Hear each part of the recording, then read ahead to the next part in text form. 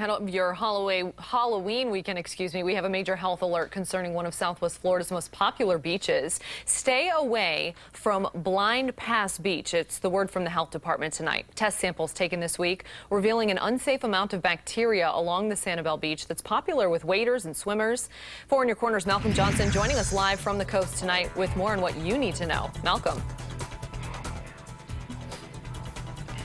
That's right, guys. Life is pretty good right now. We've got the beach chair out, the sun, it's on its way down. If there's one thing I could do, it'd be get in the water for a swim, but I can't. Take a look at this sign right here.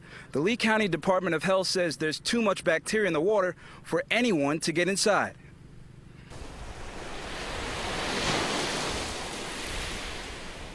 As the water crashes along the shorelines of Sanibel's Blind Pass Beach, tourists from up north are compelled to capture the moment. To get away from the cold weather, it's 40 degrees up there right now. But just beyond the thin blades of grass lies a yellow and red advisory sign that couples from Wisconsin or Sanibel natives aren't used to seeing. Brought our dog out to have a little romp in the water, and now we're going to have to go to another beach. They'll have to go elsewhere because of the high levels of Enterococcus, a lactic acid bacteria found in the water, something the Corks say they've never seen in their 16 years of living on the island. We came here on our honeymoon back in the 80s and always wanted to move here after that.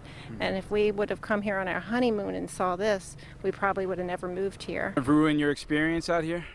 A little bit, because I wanted to go in the water. And I'm hesitant. Really looking forward to swimming and seashelling and everything. Seashelling is still okay. Abalone. I was looking for abalone. And finding new shells by yourself or in groups won't be a problem. But holding on tight to your fishing rod and eating what's on the other end might not be the best idea. What do you think about all the people fishing out here? They're crazy. Because the fish is salmonated, they can't eat that fish. And while the idea of catching dinner is dashed, there's nothing wrong with enjoying the view from the beach. I don't think there's much harm to it as long as you don't go out really up your neck or something like that. So guys, here's why you don't want to get in the water. You've got a higher chance of contracting what's called gastroenteritis. That comes with symptoms of vomiting, throwing up, huge stomach cramps, diarrhea. I know I don't want any of that, and I'm sure a lot of our viewers at home don't either. But for now, reporting on Sanibel Island, Malcolm Johnson, Fox 4 in your corner.